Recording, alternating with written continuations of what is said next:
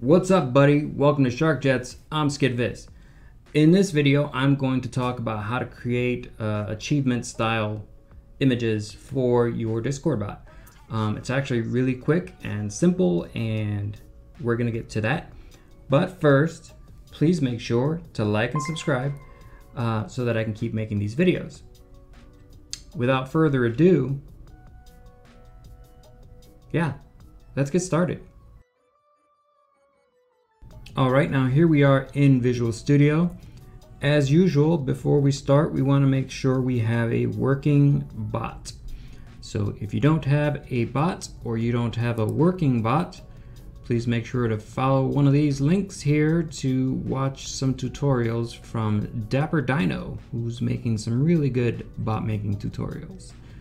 So as you can see, my bot is working. I've launched it, and the first thing it does is it sends me a message saying, hey, we are up and running.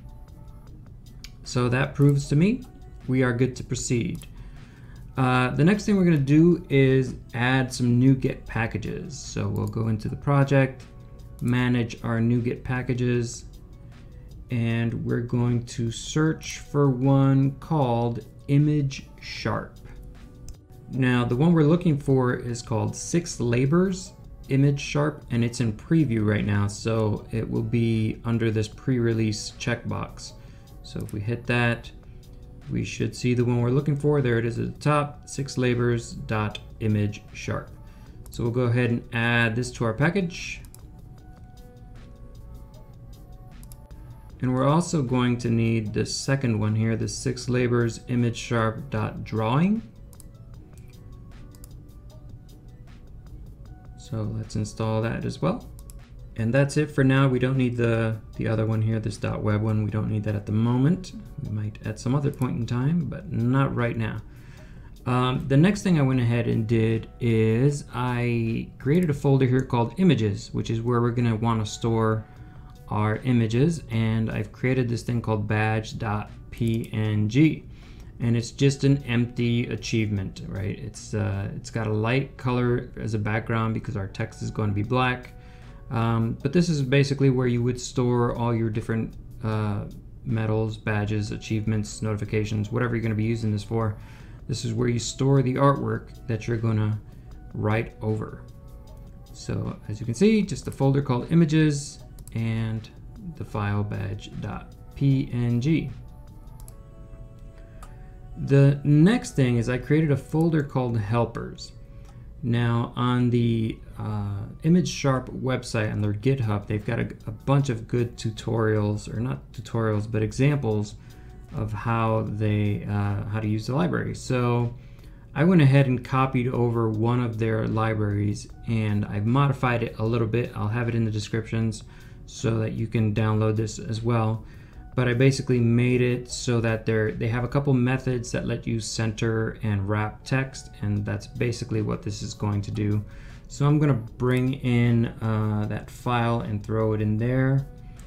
Right, I'll show you that. Just drop that in there. So I've got a folder called helpers, and I've got a file now called ImageHelper.cs. And like I said, if you open this up, this comes right from their example file for applying watermarks. But the main thing that we're going to be using is there's 2 methods in here.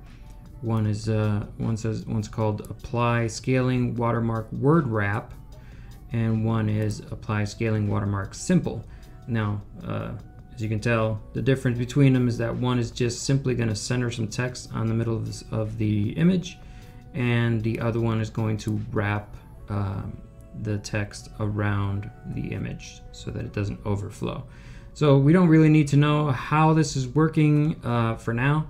If you want to come through and look at this file and understand it so that you can modify it, maybe you want to apply some more padding to the sides or anything like that, this is where you would do that. But for now, it's just in the background. It's there to help us with this wrapping text. All right, so the next thing, now we're actually going to get right to the meat and potatoes. We're going to create a new command file. So I'll just go ahead and add a new class, and I'm going to call this one image commands. Okay, Now, like all our other commands, this has to inherit from the base command module. And of course, to inherit from the base command module, you need the D# plus commands next added in there. So now I'll just go ahead and punch up a command real quickly. All right, so the first thing we're going to do is give our command a name, and I'm going to call this one show badge to make it easy to remember. Then we create the method for it, which is a public async task. We're calling the method show badge as well. And it's going to take two parameters, a command context called CTX and an optional string called MSG, which we're defaulting to nothing. I'll explain that in a second. The next thing we're going to do is create another variable called img, and then we're going to use the image.load method to load our badge into that variable. So we give it the path to the image, and it will throw it into that img variable. One thing to be aware of is paths aren't the same across all operating systems. So if you're on a Mac or on Linux and this doesn't work, it might be because you're using the wrong slash to point to the file.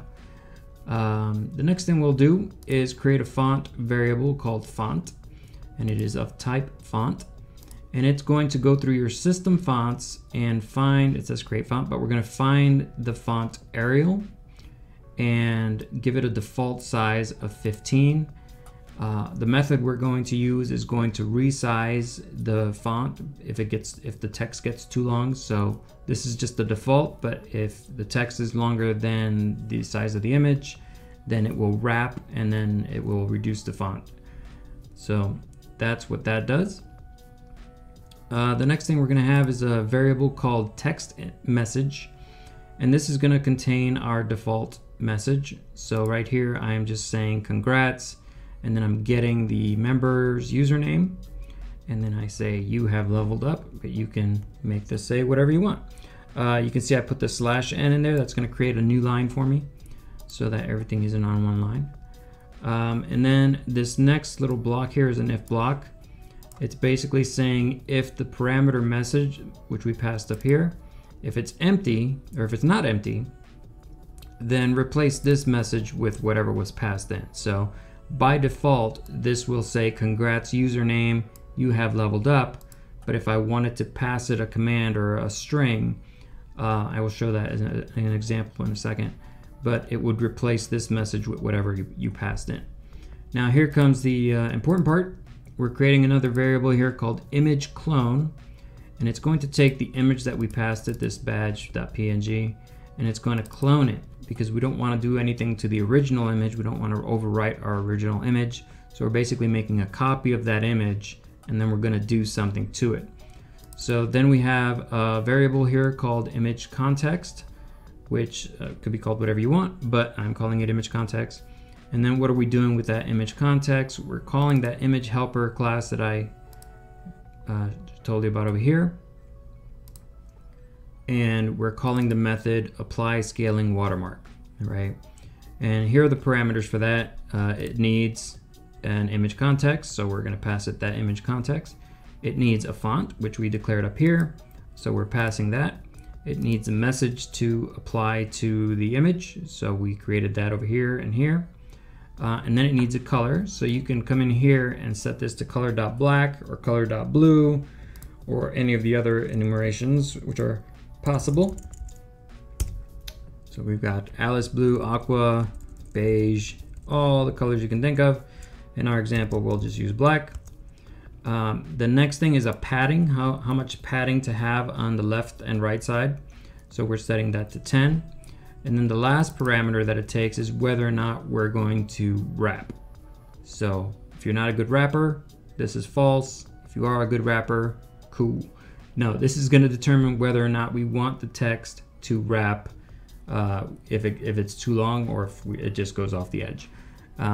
So for like an achievement or something, a short message, you would set this to false so that it's just in the middle. But for a longer message, you might want to set it to true so that it wraps the text accordingly. So that's gonna do that to image clone. The next thing we're doing is creating another variable. This one's called output file, and this is where we're going to save the image. So I'm giving it a path of images, the same folder that we have our other images, but you can put this in a different folder if you want. Maybe create a folder called output or achievements or whatever you want. And then I'm creating the file name. Basically, I'm getting the user's ID and attaching the current date and time to the end of it, because if you have multiple users running this command at the same time, you're going to start creating, you want your file names to be individual to each person and each time.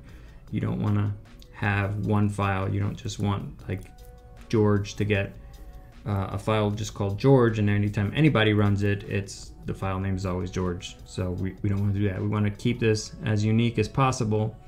So I'm using the user's ID and the time to create a new file. Well, we're creating the file name. The next step actually creates the file. So we're going image clone, which is that modified image that we made over here. And then we're saving it to the path that we declared in this variable. So images / whatever the user's name is and the time. So it saves the file. Now this is really important because it's creating a file every time you do this. So if you don't have a lot of hard drive space, you want to keep an eye on how much space your images are consuming. So that's what it's doing. It creates the file, which is a copy of this one with the text on it, and then it saves it to your system's drive. And then the very last thing we do is we do an await CTX channel send file async, and we output that file. We give it the path to the file, and that will go ahead and show the file in the channel that we launched the command. So let's build it and see if I screwed up anything. Build succeeded.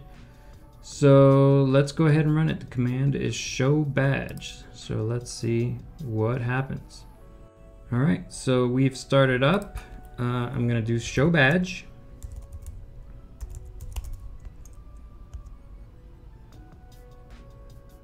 Oh, I missed a step. All right, very important step.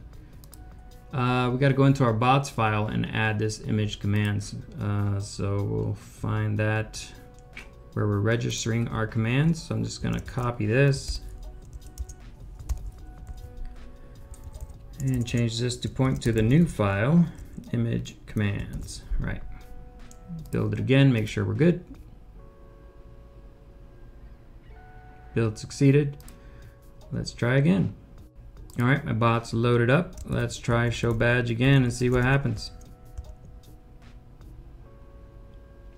Boom, there it is. It says, congrats, Skidviz, you have leveled up. That's the default command, and you can see the font's pretty big there. I think that's bigger than 15, but it's realizing that it has more space to play with, so it's scaling up the font a little bit.